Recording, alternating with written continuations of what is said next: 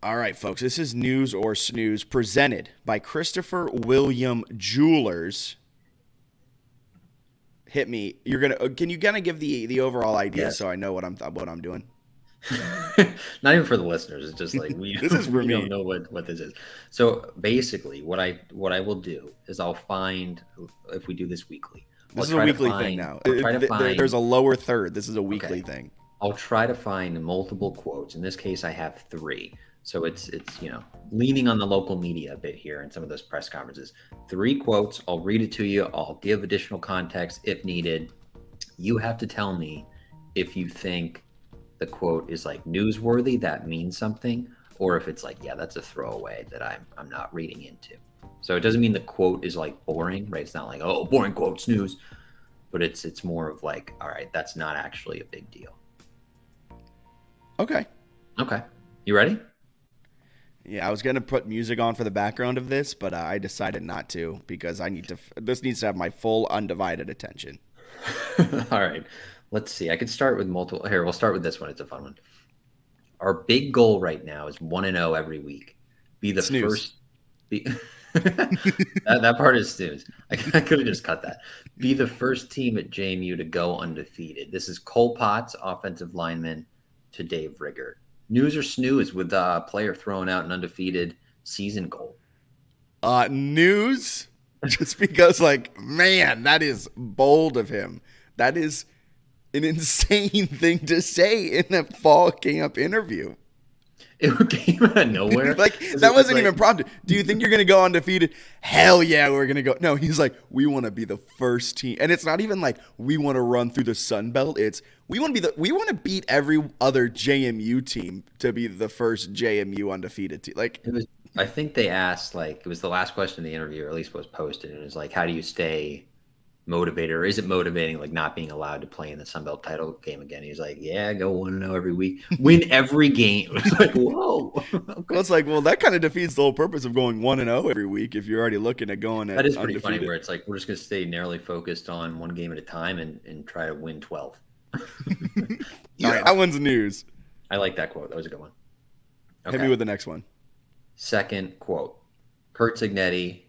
So he says, while I'd love to see it, and I think it's worth noting that it here is like a live tackling scrimmage. So while I'd love to see it, I think improving these guys assignment wise, fundamentally, technique wise, execution wise, and keeping them on the field right now is more important. So essentially, he's saying that he's not going to have a full tackling scrimmage this camp. News. I want to take you back to this game during the COVID times of Navy. I forget who Navy played, but Bennett texts me and The goes, BYU, I think, right? "Yeah, it was BYU. Navy was just a slight underdog in the game." And Bennett texts me, he goes, "This is the biggest lock I've ever had. This is you have to put a few units down on Navy. You have to go. Navy is the best bet, not just of today, not just of the season, but maybe of the last 10 years." And I went, "Damn, all right." And so we go into the game, and like one of the first sideline hits is like on CBS Sports Network or one of like the B team networks, and they have a sideline hit, and they go, "Yeah, Navy didn't tackle all off season out of preparation for this year," and then proceeded to lose by 50. And 55 to 3. Bennett texts me. He goes, "Well, if I had known they weren't tackling all off season, I wouldn't have bet Navy." And that kind of scares me that Kurt Signetti is following that kind of that layout where they're not tackling. He mentioned they wanted to get away from soft tissue injuries, everything like that. But what worries me more is the first part of that quote. Can you read it again about what they need to work on? Yeah, he said, I think improving these guys assignment wise, fundamentally, technique wise, execution wise.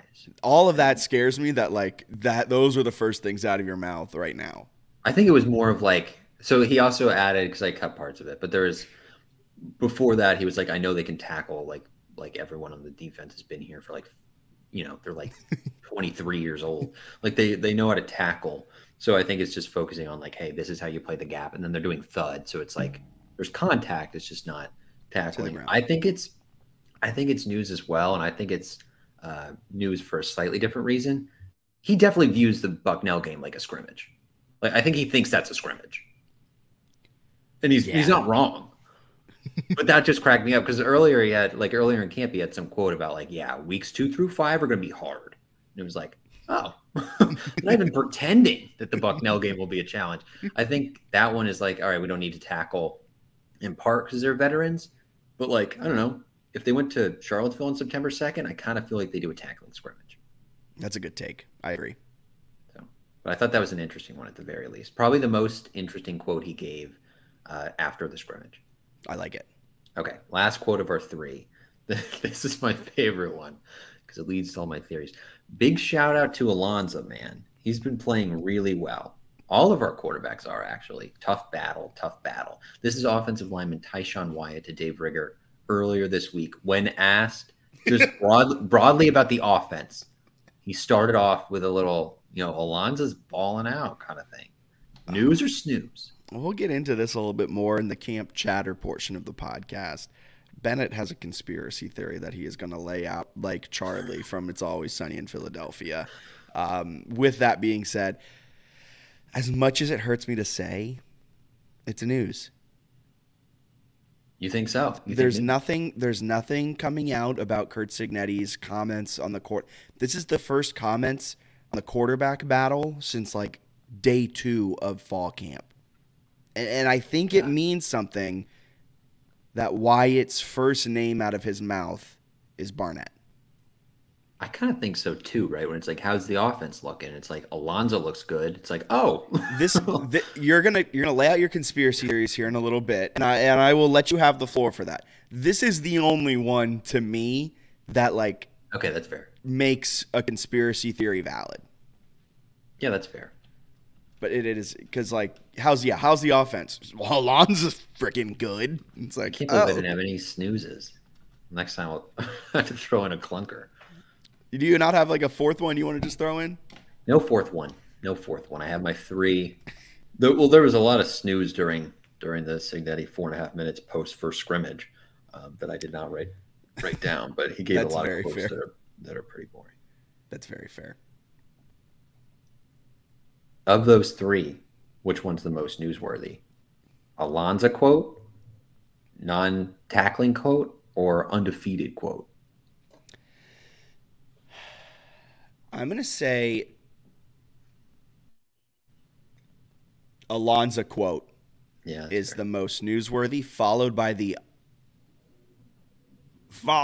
non-tackling quote, and then the Cole Potts undefeated quote. That's just an athlete thing to say, but it's just wild that like, what do you expect out of this season? We're going to go 1-0 and then undefeated.